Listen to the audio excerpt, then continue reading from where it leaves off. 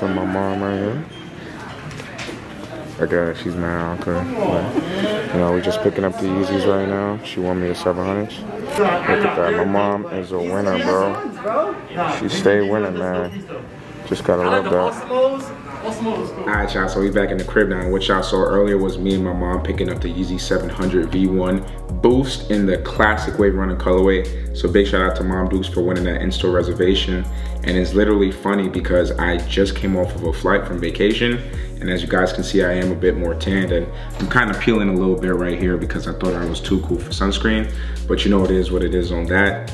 And I'm just excited to get this to y'all. So let's just get right into it, all right? I'm not gonna go over any of the box details. We have our standard Yeezy Boost box. We just have a 700 on the top of the box, and then you can see the Boost on this side of the box. And basically the only thing that I'm gonna mention is the fact that I actually went a half size up on this. So I did get these in an 8.5. I do have the 2018 restock of this pair, so that's just something to note. But the mistake that I made during that time was that I went true to size. So the toe box did fit me pretty tight, but I'm assuming since I got this in an 8.5, it won't be a problem. So let's just get right into it, guys. So once you open this box, we have the star of the show. And I have to say that this shoe is still beautiful, man. The only thing that I would have to make a note on is the fact that it looks like there are some quality control issues.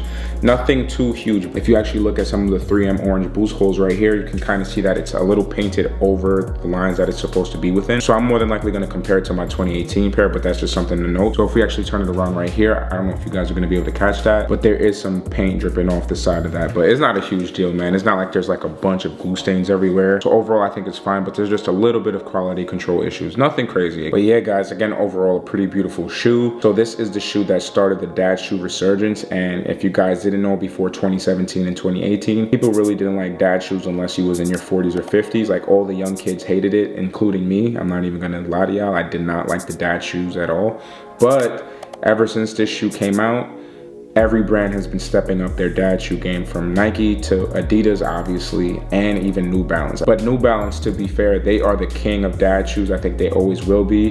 Back when I was in like 3rd grade, I used to wear some old New Balances, like super dad shoes. I don't remember the name of it, but it was the one that resembles the Nike Air Monarch. And it's basically the same exact shoe, but just with New Balance branding. It's all white and it had some navy blue hits all over it, like just very small, subtle hits. And the laces were also white. I think I got those shoes from Payless, if I'm not mistaken. But yeah, that was a long time ago, and now as you can see, that shape, that kind of model has been taken over like tremendously. And ever since this dropped in November of 2017, Kanye has gotten stronger and stronger with his dad shoe model. From going from the 700 V1s to going to the static 700 V2s. And as you guys saw in my previous review, I love those statics. They're just a beautiful shoe. And I think those are the best overall Yeezy 700s. And I mean, this is in the top 3 as well. I think it's this, the Wave Runner, the Resell 700 V3, and the static V2s. Those 3 to me are definitely the top 3 700s. Well, you guys let me know what you also think about the Yeezy 700s. Did you like them at first? Did you think they were ugly? Did they grow over time on you? Well, definitely let me know, because I love when y'all comment and I get to engage with y'all, because I have a lot of sneakerheads who be tuning in, and some of y'all be schooling me, so I appreciate that, because the more information I have, the more information I can give out to all of my current subscribers and my new subscribers. So again, definitely appreciate y'all for pushing the algorithms as well as being involved in this community, and we just gonna keep getting stronger and stronger, like I always say, man. I appreciate y'all a lot. But anyways, focusing more on the history and the details of the shoe, guys. If you didn't know, this released in November 2017, and this is actually the 6th restock since it came out, since 2017. So I think it restocked twice in 2018, once in 2019, and then once in 2021, and then now in 2022. So it definitely restocked a couple of times. So if you haven't been able to catch it, you guys should have caught it by now, because it's been pretty much restocked so many times. And again, the resale isn't too crazy on it. I think it's going over, maybe just over $70 to $100 over retail. So to me, that's not pretty bad. And again, with a conversation that I had with a community member, they actually mentioned to me how the 700 V1s are actually the less quality version compared to the V2s. So the V2s actually use more premium materials. So that is something that I did get wrong on my static 700 V2 video 2 weeks ago. But again, that still kind of piggybacks to my point of Kanye being able to lower the 700 V1 price. However, the OG model still has to stay at the $300 mark. I don't think that makes pretty much any sense, since you were able to get very similar colorways in the same silhouette to 240. So that's just a little gripe of mine again, especially with it restocking so many times. I do believe that they should be able to knock the price down on this OG model, man. But you know, again, a small issue for me. The money's not the problem, but there are people out there who really want this shoe but can't afford it. So that's just something to know, guys. But anyways, now focusing on the entire upper of the shoe. Remember that I mentioned earlier that it is completely inspired by the dad silhouette. I mean, Kanye has been honest about it, and you know, it's just a very beautiful model, guys. At first, I didn't like all the colors that was going around, but if you actually look at it as a whole, everything just matches together. Even with the neon green laces, when I first saw it in 2017, I thought Kanye was going mad, but I do see the vision now, and I think everybody can agree that that was pretty much the same case. There were some early adopters who loved the model off rip, but you know, I definitely wasn't one of them. I had to wait basically the next year to realize how awesome they were. So next one, looking at the toe box area, we have some gray nubuck right here, and then we also have a light blue mesh.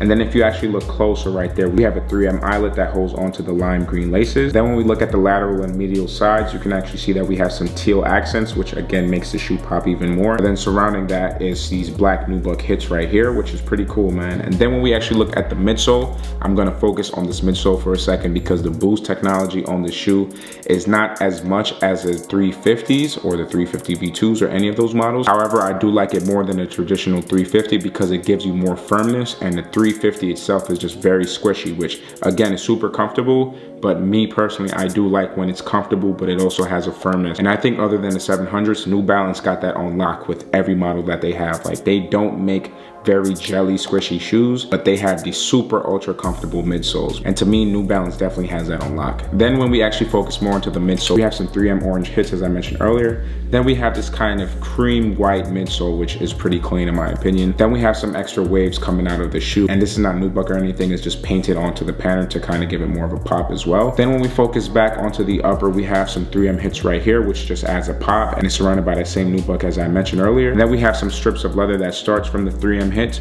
and surrounds all the way across the eyelets. And then when going back onto the eyelets now, we have those lime green laces that at first I did not like, but now I definitely see the vision. Next, when we go more towards the top of the shoe, we have another 3M eyelet right there. And then when we go into the top of the tongue tag, we have our mesh tab right there. Then going onto the back of the heel now, we just have some standard suede and mesh paneling right here. However, if you pay attention to those dots, this is actually 3M, which is pretty clean as well. And when we focus onto the medial side of the shoe, it's pretty much the same thing. Something that I did forget to mention is the fact that we have some very subtle 3 stripes right there, and you can't really see it in normal lighting. However, if you hit it with a flashlight, the 3 stripes pop out pretty much. And I really love that detail because if you did not know Kanye made the shoe, if you did not know Adidas made the shoe, you would not know it's an Adidas sneaker at all. You would just think it's some random shoe. And that's really what makes this shoe super fire, because it separates itself from the Adidas brand while still being an Adidas product. And I love that about Kanye and all of his silhouettes overall. Now when going on to the outsole of the shoe, we have pretty much the same thing that was on the V2 review. So all the areas that's in black, we have our traction patterns. And then in those white areas, we have our boost materials, which is pretty clean. Finally, when we go into the insole now, you can actually see that we have some Adidas and Yeezy branding right there. And just for comparison purposes, I'm gonna bring out the other shoe. So as you guys can see, in my left hand is the brand new 2021 restocked pair. And then on my right hand, which is a little bit dirty, it's not super cooked, but it's still dirty, we have the 2018 restock pair, which again has held up pretty well with the age of time. I mean, on the suede and the midsole, it's a little bit dirty, but overall it's held up pretty well. There is some paint chipping off and stuff on the left pair, I believe, but that's because like I ran into stuff and it got like damaged. But overall, it's a pretty durable sneaker in my opinion. So definitely, if you are gonna spend your hard-earned money, I do think you're going to get a lot of wears with this shoe. So guys, that's gonna conclude the overall review and the details of the shoe. So let's get right into this on for a look, all right?